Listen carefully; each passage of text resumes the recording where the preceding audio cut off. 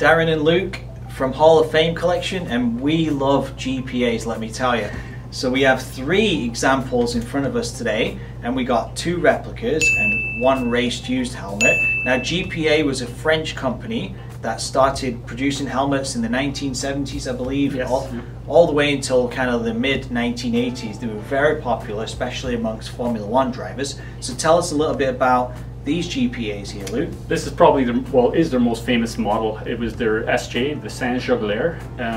The helmet was attached without using a strap. It was attached with these 2 pieces. So pick the helmet up here, and they would open it up and they would pop it on their head and then close these and close them like that, and they'd lock in place, and it would lock onto their head without using a strap. And that was their most famous helmet, used by many drivers in F1, including Gilles Villeneuve, his teammate Pironi.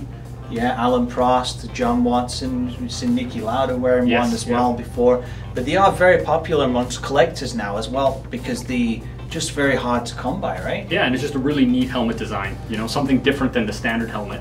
Yeah, absolutely. So you can get an original Mika Salo worn one here from his early days in his early career, or you can get sort of these modern replicas which have been they've taken an original GPA, and basically an artist has created the artwork to produce these one-of-a-kind replicas. Yeah, that looks just like they wore in those days. So yeah. Yeah. So why should a collector have something like this in their collection versus the modern ones, do you think?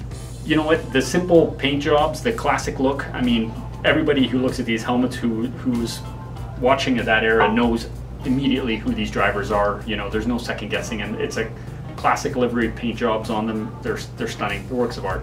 They are, absolutely, and they're available now on RacingHallOfFameCollection.com. Remember, if you like this video, hit the like button and subscribe as well, and share across all social medias. And as always, thanks for watching.